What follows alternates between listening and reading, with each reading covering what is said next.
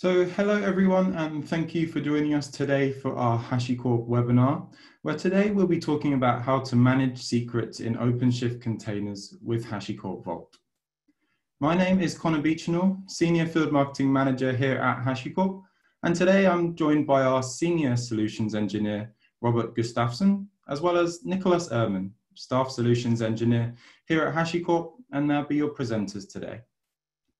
In terms of the agenda, we'll start with a summary showing exactly what Vault is, as well as some common use cases, and then we'll show you the benefits of using Vault with OpenShift. Then, to wrap up, we'll have a live Q&A session at the end, so please submit any of your questions via the Q&A box provided, and we'll answer those at the end of the session. Please note that this webinar is being recorded, and we'll send everyone a copy via email after it's been processed, usually within a day or two. So with that, over to you, Robert. Thanks, Connor. So shortly about HashiCorp. The company was founded in 2012 by Mitchell Hashimoto and Arman Dadgar. The first kind of 3 years was all put on R&D. We have 6 different solutions. They're all available as open source. Vagrant is a solution for building repeatable development environment, and Packer is a tool that is commonly used for building your virtual machine images. These 2 are only available as free tools, and the other ones we have commercial offerings around. And we're gonna discuss Vault today. We also have, kind of a model where we use the full stack to provide benefits around using multi-cloud. So basically, if you want help with going all the way from developing an application until having your app running on a securely provisioned on infrastructure, securely on basically any cloud or even on-premise clouds, we have a full stack that can support you with that. And we call this the cloud operating model. The white paper is available for download, and I strongly recommend having a look at that. So let's go deeper into Vault. Before we move into the more OpenShift stuff, we kind of want to give a baseline for everyone where we stand around Vault. So Vault is a secrets management broker. This means that if you have a client, whether this would be a person, an application, or a system, it would reach out to Vault to get access to specific secrets. Vault then would authenticate that client against a third-party authentication service, whether this would be Active Directory, some of the IAM cloud providers authentication services. And as soon as the client is authenticated, a token would be created and returned to the client. That token can grant access to Vault for the specific client. And on top of that, we would put policies in place, access controllers of what specific secrets this client could see. And the whole workflow here, both at rest and in flight, is encrypted and secure. So it gives you very, solid foundation of handling your secrets management in this environment. Some common criteria among most of our products, especially around Vault, is everything is API driven, API first. So anything can be codified, automated through the RESTful API. We also have a CLI, and we also have a graphical user interface. And those has features that make sense depending if you want to use terminal or if you are a human user that is looking at the screen, basically. We also support a lot of different identities, whether this would be your public cloud identities, your container environment, or something else. We also integrate with a lot of, we kind of have pre-built plugins to integrate with a lot of different services and applications, so we can generate user credentials for these different services. And that brings a lot of power to Vault to be able to be the kind of centralized management for not only applications, but also services.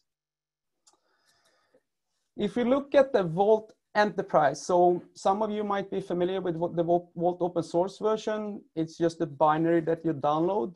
The Vault Enterprise share the same code base, but it has, on top of that, it has more features. So the base kind of platform that you can consume when it comes to Vault Enterprise is the Vault Enterprise platform. It offers DR basically to ensure that you have a copy of your cluster. It also offers namespacing, which we're going to discuss a bit deeper. On top of that, you can pick and choose between different modules depending on what your needs are. We have the multi-data and scale, data center and scale, which you're going to touch a little bit upon when it comes to horizontal scaling and having geographical coverage of globally, basically. Governance and policy, which gives you kind of more control. You can write policy as code and more granularity on how you handle your different users from a governance perspective. And we also have the advanced data protection, which is fairly new. It was somewhat released here in April, and I'm going to go deeper into that as well. So, Vault key principles and features. Vault is running basically in memory. You have a lot of, or you have a cluster that is running Vault, and it will have some kind of storage backend. For Vault to be able to operate, you need to decrypt the storage backend. The way that is done is you have a master key, and then that can decrypt the storage key that can basically decrypt the storage backend. When it comes to the enterprise version, we support integrated storage, which is built on Raft, which is running on the Vault instances. And we also support Console, which is a redundant key value store that we support as well. So we have a manual process of doing an unseal, which means that we split the master key into chunks, and we give those to people. And these people, we would have a quorum that is required to be able to unseal Vault, basically. We can also automate this process by using some cloud key management solutions or an HSM for the on-premise environments. Another part here, as we discussed, when you authenticate against Vault, you get a token that gets access to secrets. These tokens will have a time to live, which gives you full control over how long a specific authenticated user should have access to its secrets. This token can also be revoked at any time, which gives you very good control of who has access to the secrets and if you suddenly need to revoke access for some reason. The dynamic secrets part is basically if you want to offer short-lived credentials for specific systems that are rotated automatically over time. And these can also have lease time, so access can be automatically removed when the lease expires. Another important feature for most of our more, financial institutions that are running Vault would be audit logging. This means that any action that is taken against Vault will be logged, and this can be available for your log indexing tool like Splunk or Elasticsearch or something, so you can correlate the logging across your full environment. Vault, to be able to operate, it requires two methods of logging. We have three options. You can do it by socket, you can do it by file, and you can do it by syslog. And two of these need to be operational for Vault to be able to operate. And this has to do with to avoid tampering across this, basically. So when it comes to high availability, so Vault is a cluster. We normally recommend having a minimum of 3 instances running.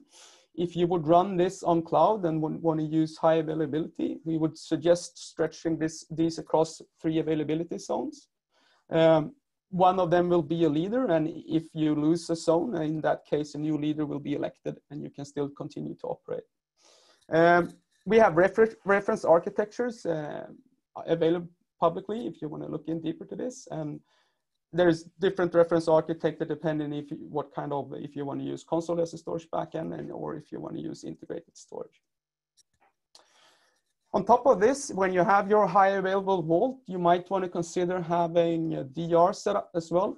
DR can protect you against some kind of failure or tampering with your primary cluster, even have its own master key as well, so that even protects you against losing, for some reason, your master key for your primary cluster. The secondary cluster will be passive in this respect, so it can handle longer latencies, so it can be in another region rather than just in another availability zone. So when we came to the replication part, if you're looking for having like a global regional kind of access to Vault across maybe different clouds, on-premise data centers, you might want to consider having local cluster on each site and having replicated your secrets across all clusters. We have a feature called performance replicas, or performance replication that enables that. Performance replicas is basically adding non-voting members, so you can have you can extend your clusters for read capabilities as well as part of this bundle. But generally, this offers you, for customers that are globally active, you can have clusters across the globe, whether this would be in the US, Europe, China, and you can have low latency access to your secrets. All of this will be in an active access capability. And you can also scale this horizontally by adding more clusters as well. When it comes to namespaces, if you're familiar with open source Vault, you only have one flat namespace. If you want to run Vault in a larger environment, you might have different teams that want to have their own Vault, but you want to centralize the operations around Vault because it can be, I mean, in the end, if you're using Vault as a centralized secrets management tool, it requires to be fully online, highly available and all of that. So you might want to have centralized operations, but you still want to give developers or users like their own Vault where they can have admin access. So you can segment Vault, basically providing multi-tenancy within Vault to your different teams through namespaces. So let's discuss a few of the use cases you can use Vault for. So secrets as a service, basically having a centralized way of securing your secrets across your organization. One of the first steps that many customers takes is just replacing their spreadsheet of passwords or the note that they have on the Vault, adding the secrets to kind of a key value store within Vault so that you can share your secrets in a good way across your organization. The next step could be to use dynamic secrets. So basically having short-lived credentials across your organizations that kind of limit the surface of attack for specific applications. And of course, then you can control even further by having access control lists that defines what specific client can see what specific secrets. And on top of that, you have the token list to enforce for how long specific users should be have access to these secrets. In April, we released support for KMIP, which is stands for Key Management Interoperability Protocol. This gave us the possibility to integrate with a lot of different vendors when it comes to being a key management service for their encryption capabilities. So for example, if you want to encrypt your NetApp storage system, your MongoDB database, or your VMs on VMware, then you have the option of using Vault as the KMS backend of that encryption capability. My colleague Nicholas did most of the work, as far as I understand, on actually getting the VMware part ready, and that is in the support matrix since 2 weeks ago. We also released the Transform Secret Engine, and this is normally referred to as tokenization. What it means that we can do format preserving encryption. So basically, examples here in the Nordics, we have our personal numbers or possibly a credit card number that is stored in a database with the specific format. With this feature, we can actually encrypt and keep the formatting so you can store it in the database. This would ensure that the data is safe even if someone compromises your database, for example, or if you have an outsourced database service provider. In that case, they couldn't even read your access without read the information without decrypting it through Vault and being authenticated.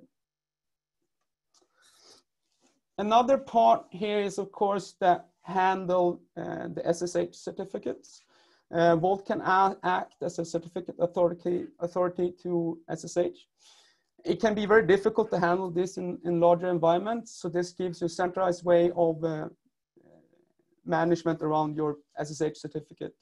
And you can also use this within different secrets engine to isolate different environments to get kind of multi-tenancy across SSH secrets as well across your environment. Another common use case is PKI as a service. Basically, Vault can act as your intermediate authority, which means that we could be the closest thing to create new certificates for your secure communications, for example, your TLS certificate. We can automate the generation, but also handling the rotation over time, which can be pretty complex, especially in a very dynamic environment, or if you're using something like containers where you're going to automate the full process. Also, I'm just going to touch on this because Nicholas is going to go deeper into this specific area with OpenShift. But we can also help by securing your container environment. We can use the Kubernetes auth message to authenticate against Vault. On top of that, we can automate the token creation by using service count. So your applications can easily use the JWT token to get access to their specific secrets through Vault. Another part here is we have the not so long ago released sidecar injector, which means it's very easy to inject secrets to your pods. And with that, I would like to hand over to Nicholas, so he'll go deeper into the OpenShift part. Oops.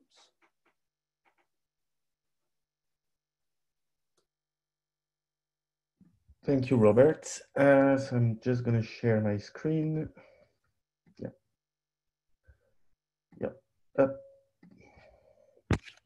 So do you see my screen? Everything's fine? Yes. Yes? Okay, cool. So thank you, Robert, for that introduction and overview of Vault. And now we are going to get in a little bit deeper on why Vault is the perfect companion of OpenShift deployments. And, you know, what does it mean in terms of what we support? How do we install it? How do we work with OpenShift? And what are the benefits? Sorry, I was too quick. So the first thing is, as soon as you have to work with Kubernetes or OpenShift, you see that you have like opportunities to create secrets and manage secrets inside Kubernetes or OpenShift. But as soon as you start to use it in production, you see that the secrets are in fact a base 64 encoded. So that was the first way of creating secrets inside OpenShift. And you say, okay, it's base 64. So from any kind of laptop or even a Raspberry Pi, you can, you know, decode the secrets because base 64 is not a very strong, I would say, a cipher algorithm to protect my secrets. So, okay, so you say, whatever, I can use the airbag systems inside Red Hat OpenShift to say only few people can have access to the secrets. So yes, okay, but as soon as you give the opportunity to people to connect to and to have access and to read the secrets, you say you have an opportunity for secret scrolls or a secret leak, more secret leaks than secret scroll. I'm gonna go through the secret scroll afterwards, but you have a secret leak in terms of if someone can read the secrets, you can be pretty sure that that person could extract the secrets and give that secrets to someone else. Even if it's not a bad intention, you know, it's just because we are human. We like to share things. And when we know something, we like to say, hey, I know that. Do you know the new gossip or whatever? So that was also an issue. But then again, we started to create and to have like encryption at rest with etcd and the support of that on Kubernetes and OpenShift. But even that, it's only encryption at rest. That means if someone stole the disk, it can't read the secrets. But if you have access to that secret, you can still read the secret because probably you have access to the key. And if you have access to the key, which is again a base 64 encrypted key, you can have again access to and decrypt, in fact, probably all the secrets or some secrets. So the thing is, we're with Vault and OpenShift, what we want to achieve, because OpenShift, that's the things of OpenShift. We want to automate everything. We want to give the opportunity to the developers to doesn't care of the secrets. Why? Because it doesn't have to know the secrets. It doesn't have to manage the secrets. As a security or as an admin platform on OpenShift, you don't want to deal with the support of the secrets and the security of the systems. Of course, you put the security recommendation on your OpenShift, but managing secrets is quite different.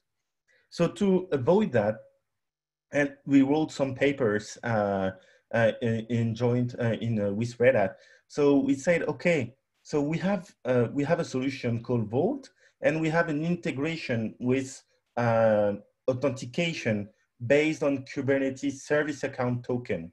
So why you don't use that, to externalize all the secrets outside the etcd platform on OpenShift and use a real solution where you have audits, where you have real airbag systems, really built for security, where you have identity authentication methods, where you have also a dynamic secret generation. That's what we want to provide, in fact, with the integration with OpenShift. So to do that, as I said, we have different way of integrating Vault with OpenShift. And the first one is to use the authentication method of the service account. So for instance, in any project that you have in OpenShift, you can create a service account for your own pods inside the project. And because you can use that service account and mount the token of that specific service account, you can give access to Vault. And Vault, when you try to identify the pod with a specific token from the service account, Vault will go through the Kubernetes API to ensure that the proper identity that comes from the proper pods, and you have the right access, okay? As soon as Vault validates the identity that you provide through the service token, to the service account, Vault will give access to a subset of a secret engine. So it could be static, could be dynamic, and you don't have to deal again with the secrets. Everything will be managed centrally inside Vault. So that's the main purpose of the thing. If you think about what Robert said just a few minutes ago, we can deliver major use cases. One of the biggest one, for instance, is the way to automate the generation of PKI or SSL certificates to ensure that you have a proper configuration on all the routes that you are configuring on Red Hat OpenShift. Most of the time, what we saw on the customer is first, they use self-sign. That's very bad because it's self-sign certificate. It's not really secure. Or they use a wildcard certificate. Why? Because it's easier, because it's not easy to programmatically create certificates for specific routes, for a specific service. So they use a wildcard, and it's not very secure. You can see exactly the same thing for instance, when you want to deploy a pod and it's inside the application, so in your project, you have a pod for a front end and you have a pod for the back end, which is a MongoDB or PostgreSQL or another kind of database. So first things first, when you have to deal with that, you have to create the secrets, inject the secrets in the pod to connect to the database. Okay, that's the first thing that you have to do if you don't use that kind of integration. But here we want to go further in terms of security inside OpenShift and inside your application. What we want to achieve here with that kind of integration is to say, okay, I want to create a dynamic username and password for my MongoDB every time I start my pods. And if I kill the pods, I want to remove that specific secrets. And that's something that we can achieve with integration with Vault. And that's something that just, move me to the next slide, is the fact that, we have a pretty tight integration with OpenShift. So of course, and I'm going to go through that afterwards on how to deploy Vault and what do we provide in terms of integration. But the first one is, okay, I already have a Vault because I already use Vault for Ansible to go to help secure my SSH access to my servers. I already use Vault for KMIP on VMware because I have a VMware running inside my data centers. Or I use Vault also in AWS because I'm using EC2 instances and I want to bring them dynamic access to database or even KV secrets that I have. So here with OpenShift and Kubernetes, what we provide is a full integration with something that we call an injector. So what does it provide? First, before that, we didn't have like very good integration, I would say, because we had to use init containers and sidecar containers with a specific core commands or specific, mechanisms that we had to put inside the init container and sidecar container to integrate with Vault. But now with we have that since more than 3 months, I think, even more than that. You can use something that we call Vault for Kubernetes, and it will deploy something that we call an injector, and the injector will be used to automatically inject sidecar and init containers when you use specific annotation on your pods deployment. So in your YAML file, you use annotation to say, I need that secret, I need an init container, I need a sidecar because it's a long running application. So I need to renew my token, or I need to renew my secrets because I need to change it. So everything will be taken in charge by the injector through some things that we call mutating webhook inside Kubernetes. It's not something that we develop. We are just using it for the integration. And that makes life way, way, way easier for developers. Because instead of, thinking about, okay, what do I need? What do I want? Maybe sometimes they don't know what they want, but what do I need in really to make my application working? I need to have access to secret A, but I don't want to deal with all the complexity of a coding API, a Vault API, or all that kind of stuff. The only thing that I need is, okay, I put my annotation and I say, okay, that's the way it should work. Okay. And Vault and the integration with OpenShift will do the work for the developers and will, in fact, give access to the secrets, inject the secrets, even can create templates and manage templates to, for instance, configure your Java application to connect to a specific database. We can do that with that specific integration, and we'll take in charge the renew and the renew of the token and the renew also of the secrets. For you, you don't have to deal with that anymore. Everything will be taken in charge by that specific configuration.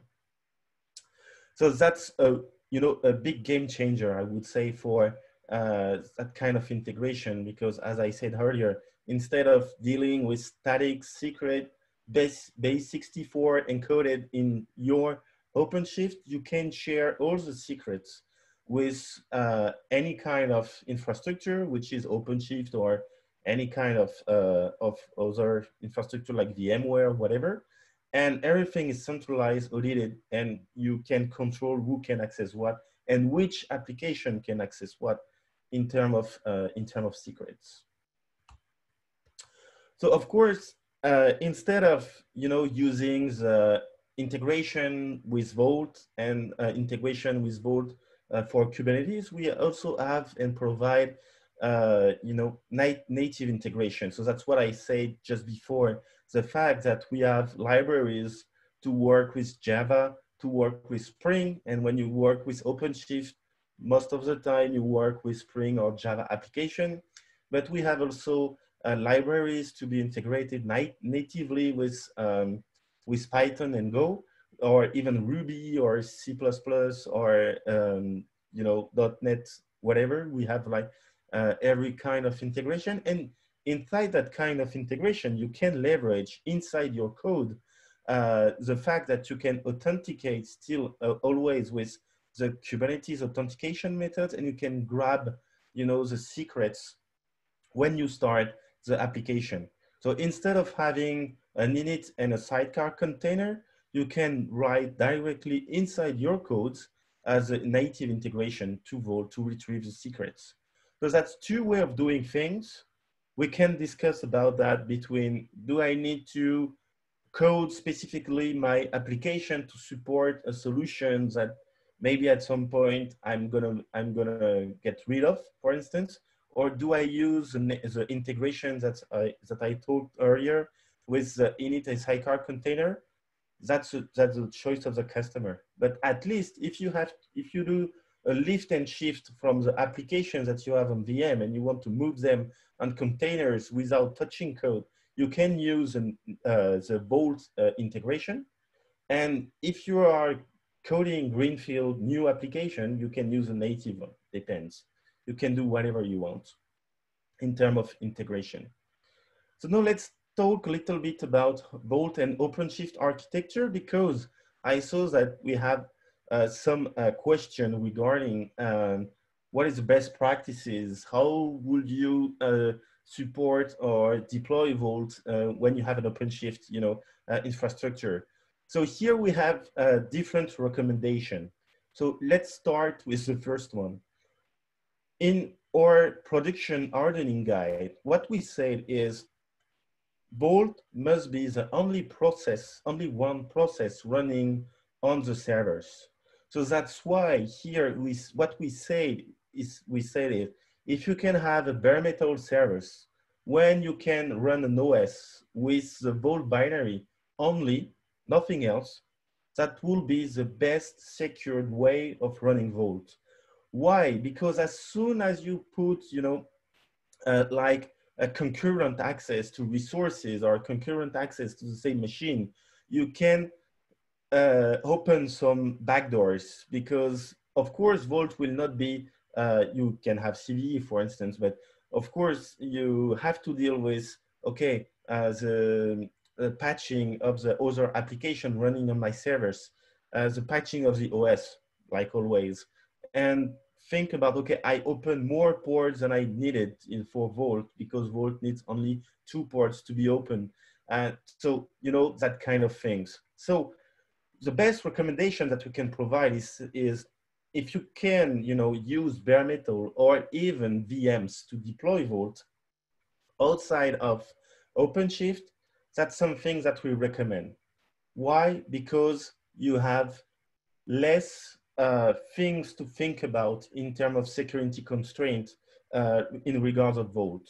And that works, you know, pretty easy, because if you configure as an integration with Vault and OpenShift, the only thing that you have to say is, with the L chart, is I want to use an external Vault. That's only thing that you have to provide. The external Vault and the IP address or the FQDN, it's better the FQDN of the Vault servers, and that's it. That's enough. You don't have to configure more things on that. Okay, so that's pretty easy. Why we have to provide that? It's because when the injector will inject the init and sidecar container, it just needs to know which Vault it has to talk about. Okay, so if you think about it, the web application use the Vault token, the service account token, and go through the external Vault through the egress of the OpenShift, connect to it. The Vault will go through the API of Kubernetes, validate the identity, and give them back the the access to the token to the to the database, and create the secrets, and finally put the secret inside the web machine, and the web machine can access directly to the database. Okay, so that's quite easy to configure, and that's quite easy, you know, to maintain in the long term. Why also? Because, for instance, if your OpenShift need maintenance, you need to upgrade your OpenShift cluster, you're gonna kill, in fact, or probably have some issue to maintain the SLA on the Vault, because Vault will be used and stored inside the same infrastructure. So you can, decouple the two different infrastructure and relies on different and external services. But so here, that's already what I said regarding why Vault outside OpenShift is better than Vault inside OpenShift in terms of security, okay? Because we decouple a lot of things. Easy to harden, easy to maintain. You don't have the same life cycle between Vault and OpenShift and whatever. So it's pretty easy. Of course, you have to, for instance, configure or use an automated process to manage the lifecycle of the Vault version. So if it could be Ansible or Puppet or whatever, if you want to use configuration management, or it could be coupling between Packer and Terraform if you want to move to the immutable infrastructure, on that kind of platform. But now if you think about, okay, as I said, we can use and we support Vault inside OpenShift. So as a teaser, we just released the beta support of Helm chart and Vault Enterprise on OpenShift. It will be GA on the version 1.5. So today we provide the Helm chart with the OpenShift, specification. So that means you can deploy Vault inside OpenShift with the Helm chart, with the supported Helm chart. But what you have to think about is the thing that the first recommendation that we provide is, as possible, please use a dedicated OpenShift cluster. Saying, okay, that's quite expensive because it's not free to run an OpenShift dedicated cluster just for 6 pods or 5 pods, because that's the thing that we have with Vault. Or if you use a multi-tenancy cluster, at least you have to think about using dedicated worker nodes. So you have to think about the labels. You have to think about the anti-affinity rules for the pod. You have to think about the taint and the toleration and the fact that only Vault can run on that specific worker nodes. And even if someone else tried to run another pod, it will not work because it cannot be used in the scheduler of OpenShift to run something else than Vault, okay? But it works, it's supported, that's still secure, of course. And you can even use and expose your Vault through a route to give access, from external services to the Vault inside OpenShift. But what you have to think about really when you think about, deploying Vault inside OpenShift is the fact that you have more security constraint, because instead of, using a VM where you have your specific kernels running in your VMs inside OpenShift, you are sharing the same kernel, okay? You are sharing some codes, you have access, you can have access, you can, find a way to have access to the memory of the systems. Even if you use C groups or whatever, you can still have access to it. You always have to, a possibility to have access and to hack the system. So that's why just be careful when you do that. We have a recommendation on learn.hashicorp.com where you have everything related to reference architecture for Vault on Kubernetes or Vault on OpenShift, because that's pretty much the same thing. And to answer the question that I saw, if you deploy Vault on OpenShift, of course, HA is supported. Vault will be deployed with Raft integrated storage.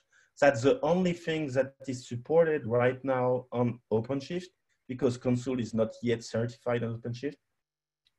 And yes, we're going to use, like always, stateful sets, the fact that we need to rely on shared storage because we use Raft and all that kind of stuff. So that's something that you have to keep in mind.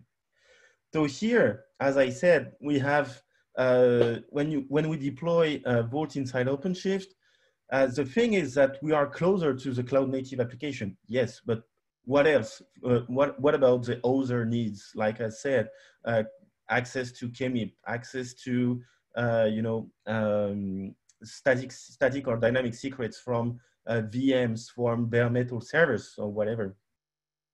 And always think about the fact that you have specific security constraints that you have to take into account when you want to deploy Vault on OpenShift. Yep. So here we already had like that kind of discussion with why we don't provide a Vault operator for OpenShift, because that's that's becoming standard for at least pushing by Red Hat for things when you want to work with services or third-party services inside OpenShift. So here we had, I would say, we did a lot of things. We have the Helm chart, as I said, which support now OpenShift in a beta, okay? And it will be GA in 1.5. But because now Helm chart is supported in OCP since 4.2, because we use Helm v3 without Tyler and without specific, security breach that was that comes with Helm v2 version. So now Red Hat supports the use of Helm, and that's why we provide that. And we are thinking about creating an operator for Vault, but we are still thinking, okay, what we want to achieve really, because mainly what we want to do here is not to create secrets through OpenShift operator. What we want to do is mainly, deploy and upgrade Vault. Mainly, that's what we want to achieve, because we don't want to give access to anyone to create whatever they want inside the Vault. So if we want, if at some point we release, an operator, we will start with the basic operation of Vault, which is deploying Vault and managing Vault in terms of lifecycle management. And more things are coming with OpenShift. So we are so for version 1.5. We're going to release a certified Vault images on the registry, on the Red Hat registry. And we are, providing more, even more integration with OpenShift, even if we are already, pretty good with that. And we are good with that. So I'm done with integration, and we are, happy to answer any questions that you could have. That you had. I see some questions. Perfect. So yes, we've had a few questions come through. Thank you very much to Robert and Nicholas for the presentation. So Nicholas, a fairly long question, but a good one. How do you recommend an app to access tokens from Vault? So for microservice-based applications, each pod may require that token. But for getting that token, we need a service or an account to access our main token. How do you manage service tokens life cycles? Yes. So here, what we do and what we recommend regarding that. So of course, you have to use service account. Okay. So depending on what you want to achieve, but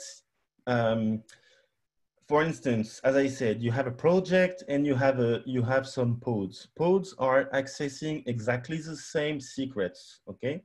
So you are defining a service account on that specific project, and on the Vault side, you are creating and configuring a specific role for that specific service account, okay? So you define the airbag on Vault to say, if I use that service account, I have access to that specific role, and that specific roles give me access to a subset of specific secrets tied to the application needs, okay, running on that specific project. So if you have more, that's the case. So if you have more than one project, and that's always the case, you create as much as service accounts that you have to that you have to create in regards on the project. And you can also create, and we encourage to create as many roles as needed on the Vault side to say, okay, my specific project A need a specific access to a secret A. So I need to create a role project A to say only my project A with that specific service account can access to that specific roles, okay? Because I attach a specific policy. And I do the same for project B, C, D, and whatever. In regard of that, we don't manage at the Vault level the rotation of the service account. So that's a service account. If you want to change it, if you want to manage it, that's on the OpenShift side. And we don't have a way to automate the creation of the service account from the Vault side. But that's the things that we are recommending in using, in using that. Service account attached to a role and specific role attached to a specific secrets. I hope that answers the question. Awesome, thank you. Another one that's come through, does the injector scan for secret updates? So that's not the injector. The injector is only there to inject the init and the sidecar and the configuration of that specific sidecar, but the sidecar itself, so not the init. The init container, as an init container, it's just running at the beginning of the creation of the pods, and after that it will be killed, okay? But the sidecar container is a long-lived container, besides the pods. And if you change something, or even if you have configured a TTL on a specific secrets, if it is KV, for instance, you put a TTL on a KV, so the agent running in the sidecar container will, before the end of the TTL, will check and retrieve the new version of the secrets. Okay, so the agent will deal with that. The sidecar container is in charge of that, not the injector. Okay, perfect. And the last question that we've got, does the Vault integration work with both OpenShift Platform 3 and 4? That's a good question. So as I said earlier, you can deploy Vault in version 3.11, because that's the last version that is still supported by Red Hat. So if you do that on 3.9, 3.6, 3.8, it's not even supported by Red Hat. So you have to at least work with 3.11. So yes, it works. It is supported not when you want to use Helm chart, because as I said, Helm chart before 4.2 was not supported. So you have to install it manually. So we can do that. It's possible, yes. But it's easier to deploy it outside OpenShift, because as I said, if you use a 3.x version of OpenShift, at some point you have to upgrade that version to a 4. something. And sometimes the upgrades could be, could create, like I would say, disruptive upgrades, okay? So it's always better if you don't want to have to deal with different support. You say, okay, just put Vault outside OpenShift and it will be supported for sure. Fantastic. All right, well, I think that's about all the questions that we've had. So everyone, as I mentioned at the beginning, this webinar was recorded, and we will make that recording available on our website after it's been processed, and I'll send the link via email to you as well. As Nicholas mentioned earlier, if you would like to check out what you heard today and start exploring Vault, then I really encourage you to check out our new Learn site. You can find that at learn.hashicorp.com/Vault. Last but not least, we also have HashiConf Digital coming up on the 22nd and 24th of June. Now, that will be a great opportunity to hear from our founders, who will be talking about the latest product updates, but we'll also be running a number of virtual technical and hands-on learning sessions to really help you make the most of the HashiCorp toolset. I'll add a link in the follow-up email as well. So with that, I hope everyone enjoyed today's webinar, and thanks so much for joining us. We look forward to seeing you next time. Goodbye.